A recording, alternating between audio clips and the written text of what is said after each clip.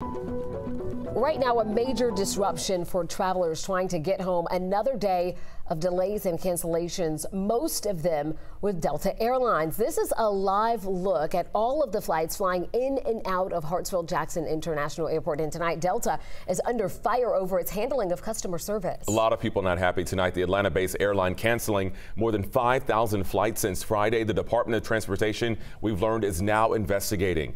Tonight, we have live team coverage of the Delta meltdown. So let's start with 11 Alive's Brittany Kleinpeter, who is inside the airport with the very latest. Brittany.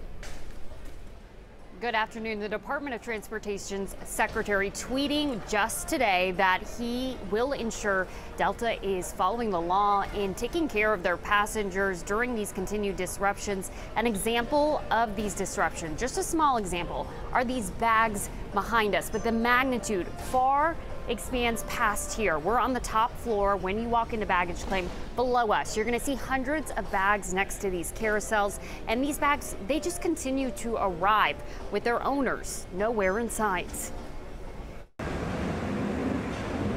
For nearly 5 days, Delta Airlines playing defense against continued disruptions following a global cyber tech outage Friday.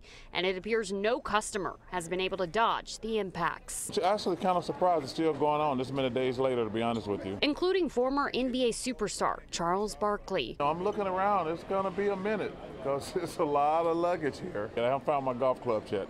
That's the most important thing. And while it's been far from a slam dunk for Delta when it comes to fixing their issues, tonight the sports analyst is showing the airline support. I fly Delta twice a week for 24 years. They've always been fantastic. But in fairness, though, they can't do anything about this. His sentiments being echoed by other travelers. I think a lot of this has been out of their control. However, some weren't as forgiving. Right now, customer service is not at its best for Delta. Tonight, the airline is being investigated by the Department of Transportation for their customer service, with canceled flights exceeding 5,500 as of Tuesday. Some have been more prepared for this than others, and Delta was not amongst those. And while it remains up in the air on when operations will be fully restored, many are hoping they land on the green sooner than later. You got him, you got him. I'm good to go now.